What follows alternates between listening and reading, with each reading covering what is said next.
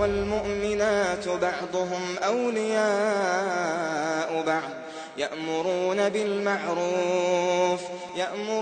بالمعروف وينهون عن المنكر ويقيمون الصلاة ويؤتون الزكاة ويطيعون الله ورسوله ওয়ালাইকুম আসসালাম ওয়া রাহমাতুল্লাহি ওয়া বারাকাতুহু। আবু আব্দুর রহমান ভাই কুয়েত থেকে জানতে চেয়েছেন, ঈমান ভঙ্গ হয় কি কি কাজ করলে? আলহামদুলিল্লাহ ওয়াসসালাতু ওয়াসসালামু আলা রাসূলিল্লাহ। জি সম্মানিত ভাই, আপনি বিশাল একটা প্রশ্ন করেছেন, তবে খুব সংক্ষেপে কথা যেটা জানা দরকার, যেমন উযু করার পর উযু ভঙ্গের কারণ জানতে হয়, ওই রকম ঈমান আনার পর ঈমান ভঙ্গের কারণ জানতে হয়। মুসলমানের ইসলাম নষ্ট হয় কিছু কাজ করলে, যে কাজ করলে ঈমান নষ্ট হয়, যে কাজ করলে ইসলাম নষ্ট হয়, ওই কাজগুলি করলে ঈমানও নষ্ট হয়।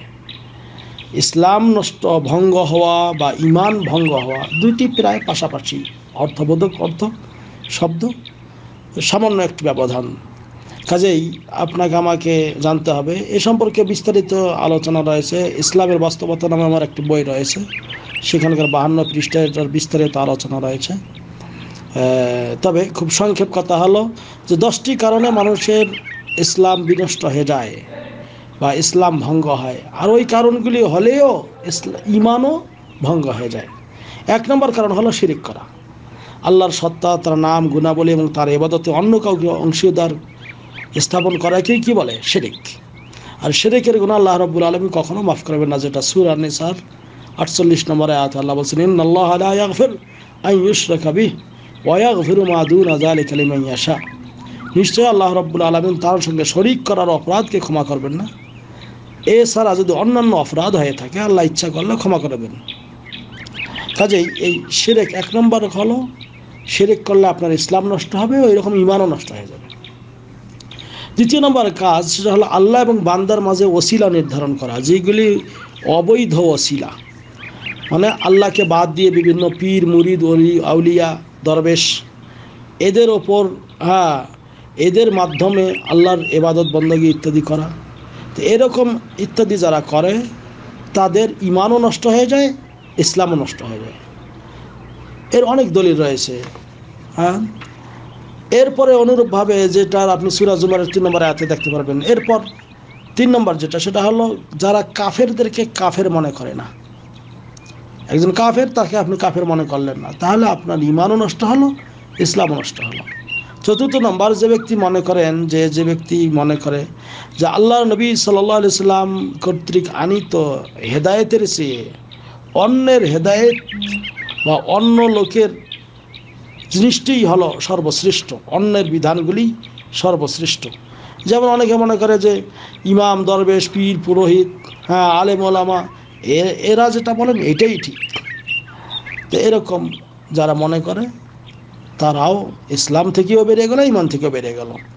5 নম্বর যেটা সেটা হলো যে রাসূলুল্লাহ সাল্লাল্লাহু আলাইহি ওয়াসাল্লামের বিধানাবলী যেগুলি আছে সেগুলিকে ঘৃণা করা, অপছন্দ করা, যদিও সেগুলো আমল করে না কেন। তো এইগুলো আপনি যদি সেগুলোকে ঘৃণা করে নেন, তাহলে আপনার আমল সব নষ্ট হয়ে গেল, ইসলামও নষ্ট হলো, ঈমানও নষ্ট হলো। আল্লাহ বলছেন, যালিকা বিআন্নাহুম কারিহু মা আনজালাল্লাহ ফাআহবাতা আমালাহুম।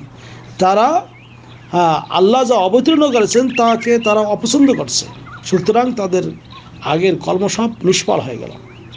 6 নম্বর যেটা, সেটা হলো রাসূল সাল্লাল্লাহু আলাইহি ওয়াসাল্লাম যেসব বিষয়কে দিন ইসলামের মধ্যে শামিল করেছেন, এইগুলিকে নিয়ে ঠাট্টা বিদ্রুপ করা। যেমন মনে করেন যে মহিলাদের বোরকা পরতে হয়, মিসওয়াক করতে হয়, মনে করেন পুরুষরা গিরার উপরে কাপড় পরবে, এইগুলোকে নিয়ে ঠাট্টা বিদ্রুপ, তামাশা করা ইত্যাদি। তা যারা ইসলামকে নিয়ে, ঈমানদারদের নিয়ে, মুসলমানকে নিয়ে ঠাট্টা বিদ্রুপ করবে, তাদের ঈমানও নষ্ট হবে, ইসলামও নষ্ট হবে। অনুরূপভাবে যেটার দলিল আপনি দেখতে পারবেন সূরা তাওবার 66 নম্বর আয়াত। 7 নম্বর যেটা, সেটা হলো জাদু করা। জাদু এমন কিছু গোপন তন্ত্র মন্ত্রের নাম যেগুলি দ্বারা অন্যের ক্ষতি করা হয়ে থাকে। এই জাদু যে করে, এইগুলি কুফরি কাজ, ঈমানও নষ্ট হয়ে যাবে, ইসলামও নষ্ট হয়ে যাবে। 7 নম্বর গেল। 8 নম্বর যেটা, সেটা হলো যারা মুসলমানদের বিরুদ্ধে কাফের মুশরিক তাদেরকে সাহায্য সহযোগিতা করে, তাদের ইমানও যেমন বিঘ্নিত ঘটলো, ইসলামেরও বিঘ্নিত হলো। অনুরূপভাবে 9 নম্বর যেটা, যে রাসূল সাল্লাল্লাহু আলাইহি ওয়াসাল্লামের শরীয়ত থেকে বের হয়ে যাওয়া যারা বৈধ মনে করে, হ্যাঁ, তার ইমানও নষ্ট হলো, ইসলামও নষ্ট হলো। আল্লাহ বলেন, ওয়া মান ইয়াবতাগি গায়রাল ইসলামি দীনান ফালান ইউকবালা মিনহু ওয়া হুয়া ফিল আখিরাতি মিনাল খাসিরিন। সূরা আলে ইমরান 25 নম্বর আয়াতে আল্লাহ বলেন, যে ব্যক্তি ইসলাম ছাড়া অন্য দিন অন্বেষণ করে তার কাছ থেকে কখনোই গৃহীত হবে না এবং সে পরকালে ক্ষতিগ্রস্তদের অন্তর্ভুক্ত হবে। 10 নম্বর যেটা, সেটা হলো যে আল্লাহর দিন থেকে সম্পূর্ণরূপে বিমুখ হওয়া, হ্যাঁ, যে সেইগুলি নিজে শিক্ষাও করে না, শিক্ষা করার চেষ্টাও করে না, কাউকে শিখতেও দেয় না, এইগুলি থেকে সম্পূর্ণ মানে নিজেকে মুক্ত করে নেয়া, তার ইমানও নষ্ট, কি ইসলামও নষ্ট হয়ে যায়। অনুরূপভাবে আরও ইমান নষ্ট হওয়ার ক্ষেত্রে কতগুলি বিষয়, যেটা ইতিকাদের দিক থেকে, হ্যাঁ, যেটা মনে করেন যে আল্লাহর অস্তিত্বকে অস্বীকার করা, যারা কি নাস্তিকবাদ, যারা বিশ্বাসী, তাদের ইমানও নষ্ট হয়ে গেল।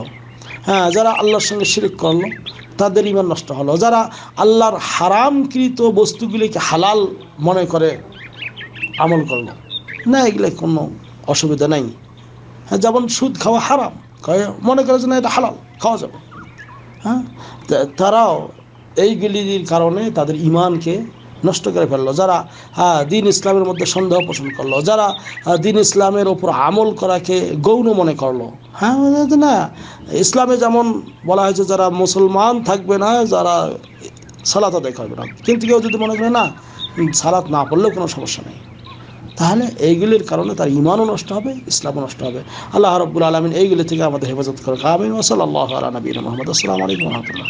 قائما بالقسط لا إله إلا هو العزيز الحكيم إن الدين عند الله الإسلام وما اختلف الذين أوتوا الكتاب إلا من بعد ما جاءهم